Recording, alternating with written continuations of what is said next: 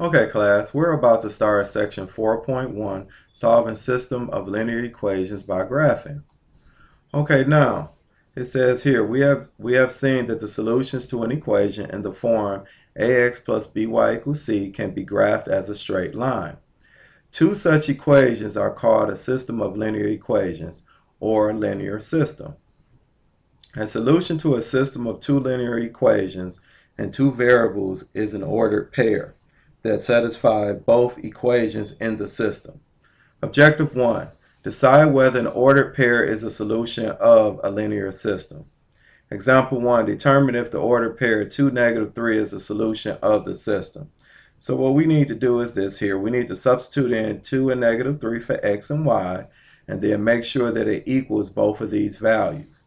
So we'll take the first equation, and we'll substitute in 2 for x and -3 for y.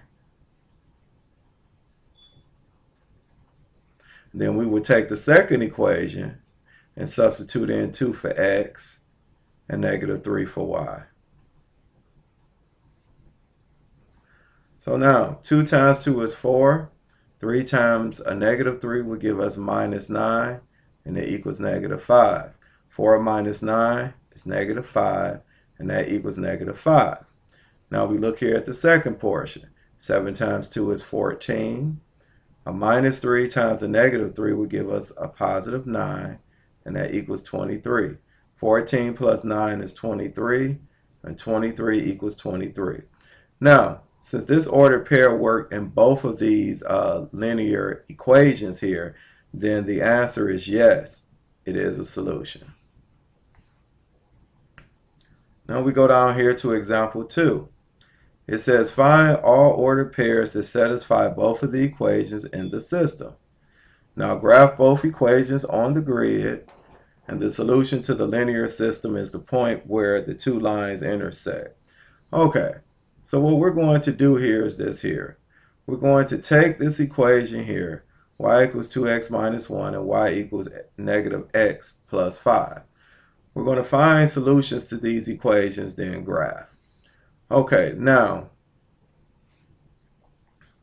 class, for the sake of time, I did a lot of the process here for example 2, and I'm going to explain it.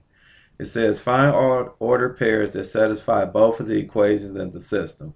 What they want us to do is take this one linear equation and find 3 points for it. So I took this linear equation, I let x be 0, substitute in 0 for x, and that gives us 0 minus 1, and y is -1. So our first order pair is 0, -1, which I marked here.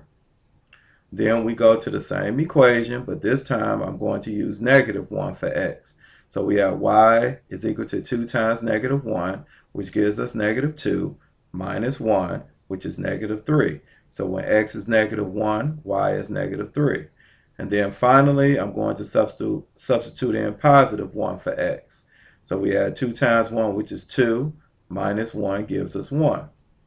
So now we graphed all of those points.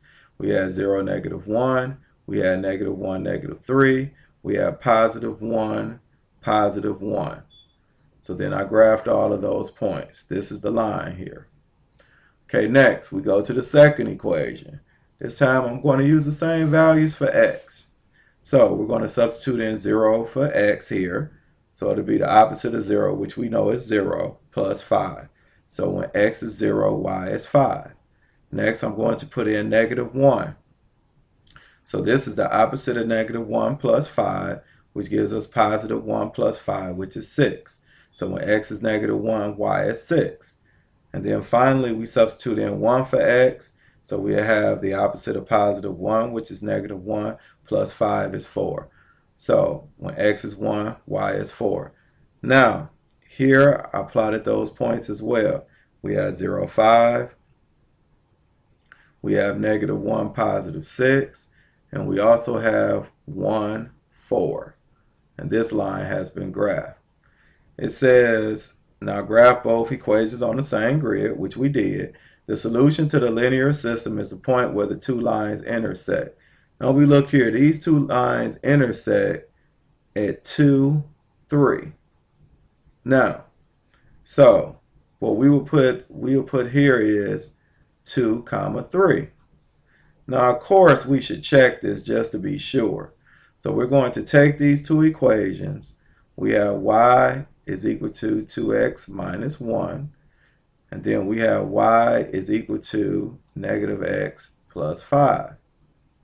Now, when we substitute in 2 for x and 3 for y, we both should get the right answer for both of these. So y is 3 and x is 2. Now this is 3 is equal to 4 minus 1. And we know 4 minus 1 is 3. So 3 is equal to 3. So it works for this equation. Now we try 2 here for x. So we have y is equal to the opposite of 2 plus 5. Now we know that this is negative 2 plus 5. And negative 2 plus 5, we know is 3.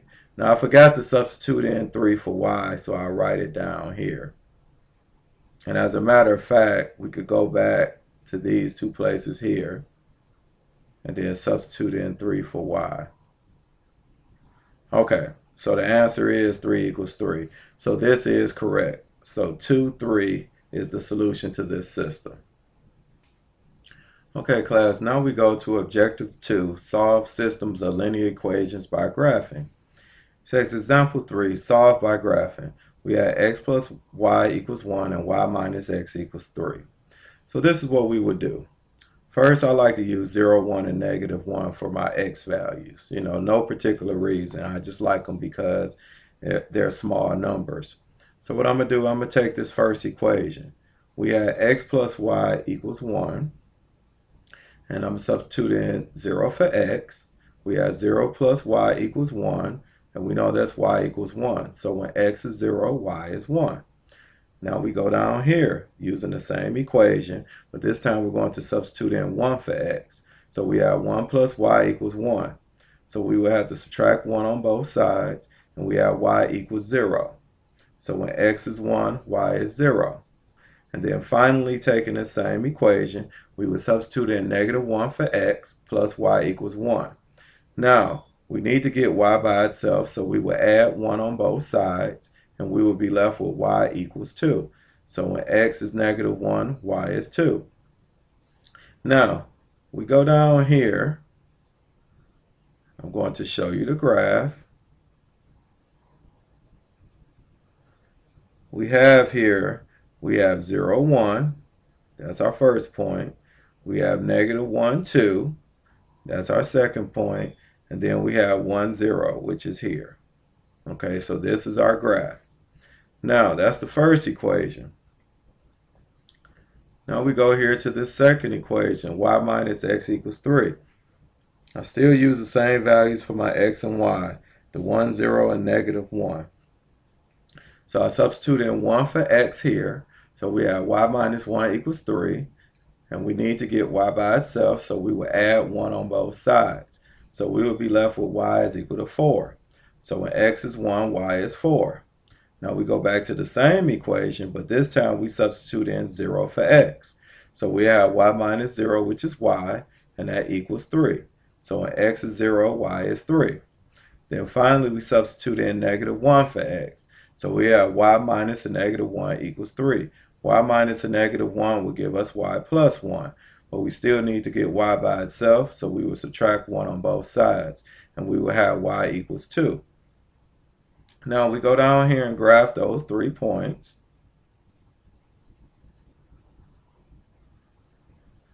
So here, one point we have 0, 3. We have 1, 4. And we also have negative 1, positive 2. And if you notice, both of these graphs intersect at negative 1, positive 2. So our final answer here is, we'll go back here. Our final answer here is negative 1, positive 2. Now, if you want to check it, you can. We actually did the checking already when we substitute in negative 1 for x here in the first equation, and we got 2. We substitute in negative 1 here, and we also got 2. So this is the point where both of them intersect, and this is the solution. Also, class, the solution to this system of equations should have been written at the bottom of the page where it says solution. So the solution would be -1, 2. Okay, now we scroll to the next page. It says solving systems of two linear equations and two variables, x and y, by graphing. Okay, now it gives you the steps what you need to do in order to graph. Now, because of the lack of space on this page, I did the finding of the ordered pairs on two separate Word documents here. Let me go here to the first document. What I did here was I found the ordered pairs for 2x minus 5y equals 15. So what I did here, we're written out here. First, I let x be 0, so I had 2 times 0, which is 0, minus 5y, gave you -5y, and it equals 15.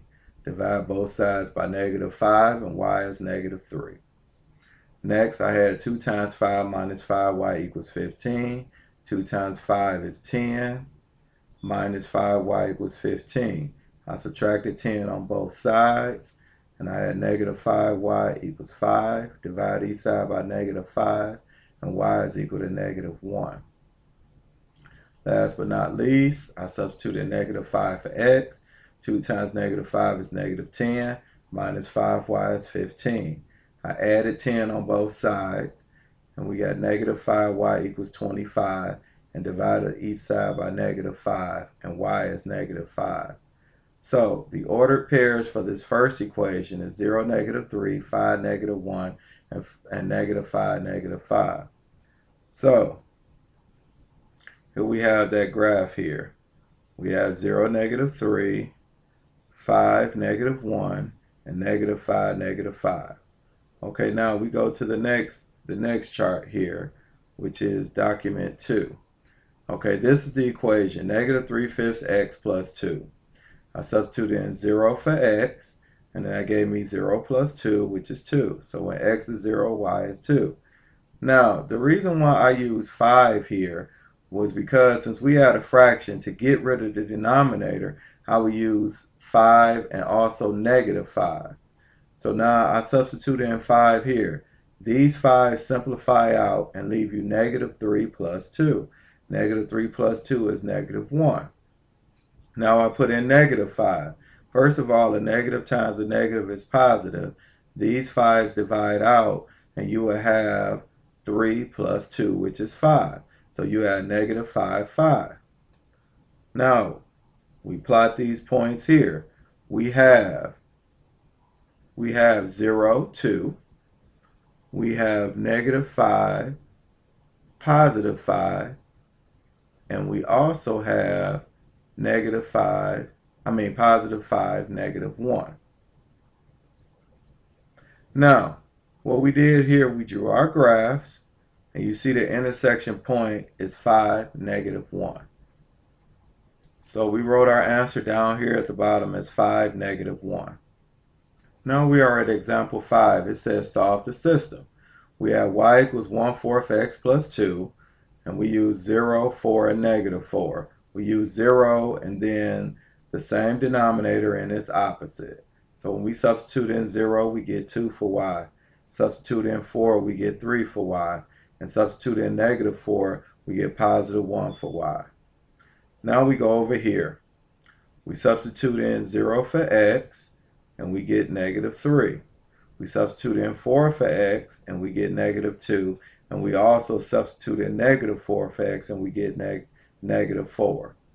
So we graph these points. And after graphing these points, we know we have two lines that are parallel. They will never intersect. So our solution here would be no solution. And this system is called inconsistent.